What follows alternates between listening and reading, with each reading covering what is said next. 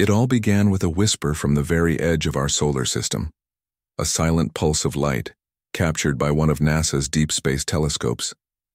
At first, astronomers chalked it up to another routine cosmic traveler, just a stray fragment drifting through the immense void. But within days, data pouring into Harvard S Minor Planet Center started painting a completely different picture, one that would shake the scientific world to its very core. Because what they found wasn't a single object, it was an armada. NASA's tracking arrays quickly confirmed the unbelievable. Nearly 4,000 smaller bodies fragments and glowing trails were moving in perfect synchronization with the interstellar object known as 3I Atlas, the same mysterious visitor scientists had been watching since it first crossed into our solar system. No comet, no asteroid had ever behaved like this. Each piece of debris followed a precise formation, as if guided by an invisible hand, shadowing 3I Atlas like a celestial escort. At first glance, it just looked like a random, scattered swarm of dust and rock. But when orbital simulations were run, a chilling reality emerged. These objects weren't just following, they were aligning.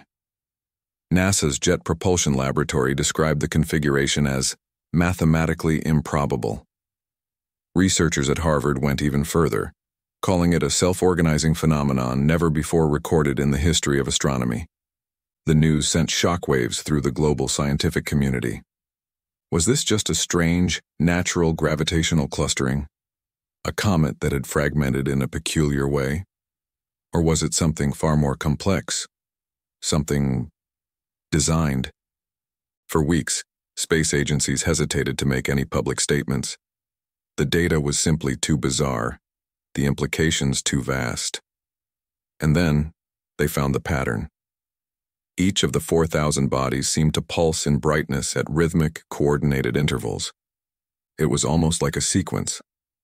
When the readings were cross-checked with logs from NASA's Deep Space Network, the timing of these pulses matched, down to the millisecond, with energy fluctuations coming from 3I Atlas itself. A coincidence? Maybe. But to the scientists at Harvard's Astrophysics division, the synchronization looked less like chance and more like a signal. And so, the question began to echo through every conference room, every observatory, and every late-night discussion among physicists and engineers. What exactly is 3 Atlas? Is it just an interstellar comet, a frozen relic from a distant star system? Or could it be something far beyond our current understanding, something constructed? The last time humanity faced a mystery of this magnitude was with Oumuamua, the very first interstellar visitor detected back in 2017. It tumbled through space in ways no natural object should, reflecting sunlight in strange geometric patterns. Back then, Harvard's own Dr. Avi Loeb dared to suggest it might not be natural at all, perhaps even a fragment of alien technology. He was criticized, dismissed, even ridiculed for it. But as the years passed, the evidence kept piling up, making his theory harder and harder to ignore. And now, the arrival of 3I Atlas with its fleet of synchronized escorts has forced the entire scientific community to revisit that unthinkable possibility. NASA ES official statement tried to maintain a sense of calm. We are observing an unprecedented clustering event. There is no immediate threat to Earth. But leaked internal reports told a much different story. Orbital calculations showed that the 4,000 accompanying meteors are on a trajectory that will intersect Earth's orbital path in just a few months. If even a fraction of them hold together, we could witness the largest meteor storm in recorded history, or something far worse. But there's something even more unnerving. When NASA adjusted their sensors to monitor the empty space behind 3I Atlas, they discovered faint electromagnetic disturbances, echoes of signals that simply shouldn't be there. It's as if the object isn't just moving, it's communicating. And just as the world began to process this revelation, Harvard released a statement of their own, brief, cryptic, and deeply unsettling. We are observing behavior inconsistent with known natural phenomena. The implication was clear. If the patterns weren't random, if the synchronization wasn't a coincidence, then what is guiding these meteors? And perhaps the more frightening question is, why are they coming here? In the days that followed Harvard's warning, a strange, palpable unease spread throughout the scientific world. Every telescope powerful enough to see it was pointed at 3I Atlas, and every computer model was recalculated again and again. Yet, no matter how they tweaked the data, the result remained the same. The swarm was accelerating. At first, analysts thought solar radiation pressure might be pushing the fragments forward, but the acceleration wasn't random. It was perfectly coordinated. Every cluster of meteors was adjusting its trajectory in unison, as if responding to a silent command. NASA engineers even compared the readings to flocking algorithms, the kind of code used in artificial intelligence to simulate coordinated movement. Only this time the choreography wasn't digital. It was happening for real in the cold vacuum of space. By now the story had leaked to the public. Hashtags flooded social media, news anchors spoke in carefully measured tones, and governments issued rehearsed reassurances. But behind closed doors, astrophysicists were facing a terrifying realization. The swarm's new, faster velocity meant its projected intersection with Earth had moved closer, weeks closer. Meanwhile, data from the James Webb Space Telescope revealed something that had been previously hidden.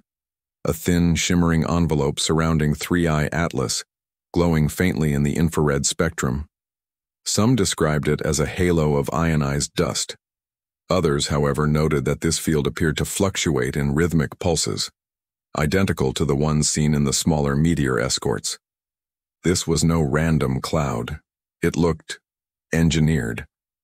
In a private memo later leaked to journalists, Harvard's Dr. Lena Ayres wrote, "We are no longer observing a passive object. 3I Atlas exhibits controlled energy modulation consistent with power regulation, not natural reflection. In simpler terms, it might be alive, or at the very least, active." NASA convened an emergency meeting between its Planetary Defense Office and the White House Science Council. The discussion centered on a single sobering question. If this swarm reached Earth's vicinity, what could we do?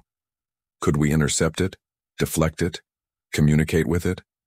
Every scenario ended the same way. We can only observe. But even observing was becoming difficult. Suddenly, communication relays from 2 deep space probes began experiencing heavy interference. Data packets came back scrambled, images corrupted by static bursts that were patterned in sequences of prime numbers, sequences eerily similar to the ones first detected around 3I Atlas. Someone, or something, was replying. As the anomaly drew nearer, meteor activity on Earth began to spike. The night skies over the southern hemisphere erupted in streaks of blue and green fire. Amateur astronomers reported fragments breaking apart high in the atmosphere, fragments carrying traces of unknown isotopes, unlike anything ever catalogued. The coincidence was too perfect. Pieces of the swarm were already here. For the first time, NASA and Harvard issued a joint press statement. Current observations indicate that the 3I Atlas formation represents an event of interstellar origin and extraordinary complexity. Continuous monitoring is underway. They didn't say it out loud, but the subtext was unmistakable.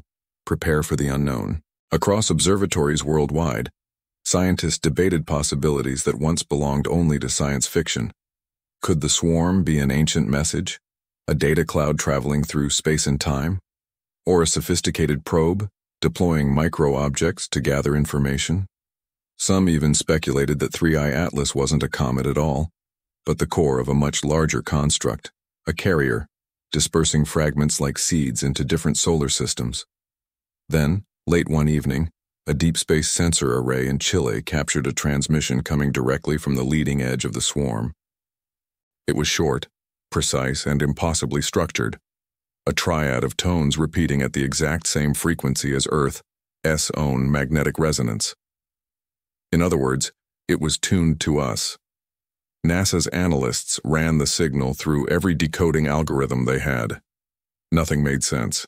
It wasn't language, it wasn't code, and it wasn't random noise. Yet, it felt intentional, like a beckoning call, or perhaps a warning.